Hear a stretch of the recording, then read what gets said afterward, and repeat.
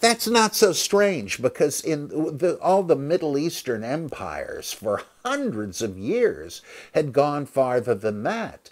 They would say, hey, we want to make you feel at home in the Assyrian or the Babylonian Empire, and maybe we can even help you. The Persians were big on this, though others had done it.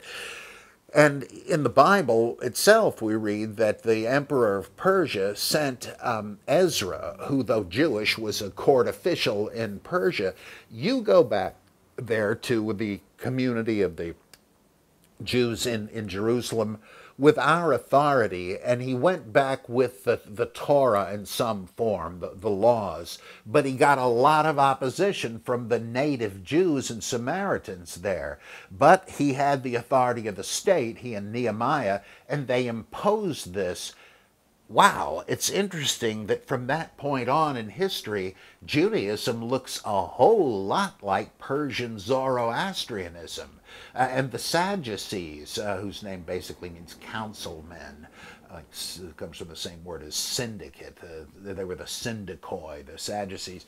They said, where did you get this stuff about the resurrection of the dead? What is this about Satan as the arch enemy of God? In the Old Testament, he was God's agent. Where did you get this business about history being predestined in one epoch after another, and this apocalyptic judgment and all this stuff?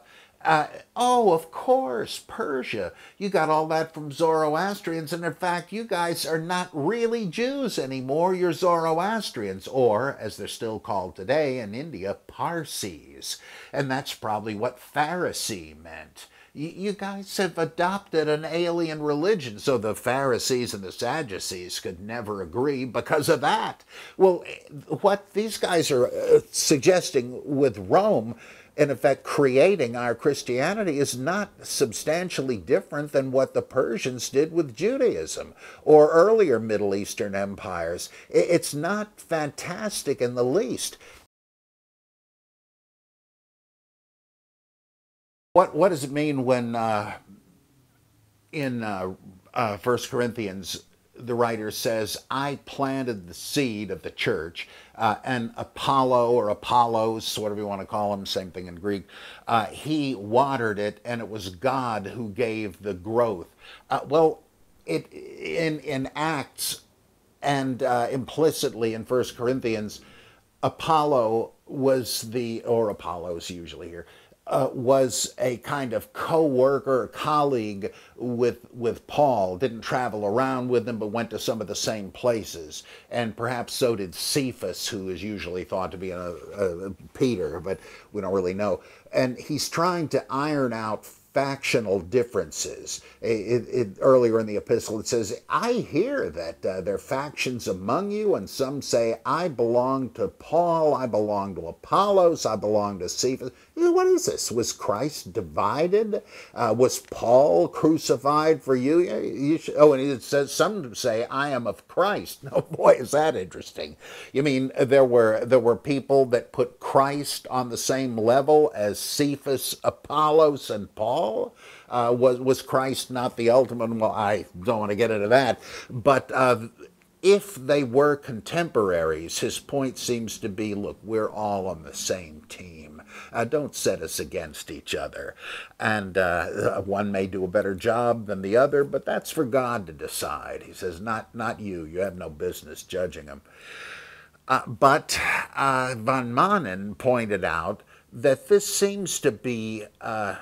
you say telescoping, if you're contracting the time period, that this is one of many places where there is a retrospective tone, and it looks like someone is looking back on the ministry of Paul and others as if they're already over, and you can sum it up that, yeah, Paul was first, Apollos was second, and so forth. And similarly, Paul says, I think to the Thessalonians, remember the traditions as I gave them to you.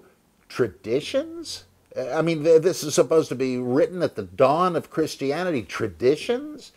In Philippians and Colossians, there are Christian hymns. isn't this kind of early for people to have hymns or creeds? There's certain things you can tell or by the meter and so forth that they were parts of creeds, like the later Apostles' Creed. Isn't this a bit early for these kind of ecclesiastical accoutrements and the mentions of bishops?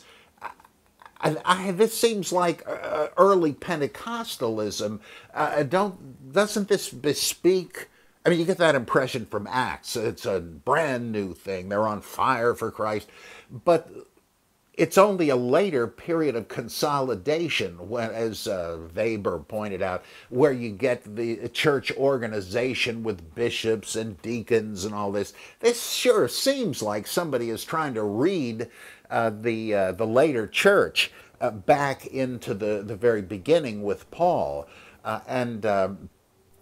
so the thing with the Apollos and Paul, that seems like another one of these. You can't prove it, but it seems to. Sometimes there are jurisdictional disputes implied in these, where Paul says, I stayed out of the mission field of others, and I wish they'd stay out of mine. I may be paranoid, but that sounds to me like the kind of thing we have when churches were jockeying for position by saying, Apollos might have founded yours, but Paul founded ours. He's a greater apostle, so you ought to believe what we say, what our bishops teach. I have a sneaking hunch that's what's going on there. So there's a lot to that one little verse. But I have to admit, it kind of depends on what lenses are in your glasses as you read them. It's hard to tell.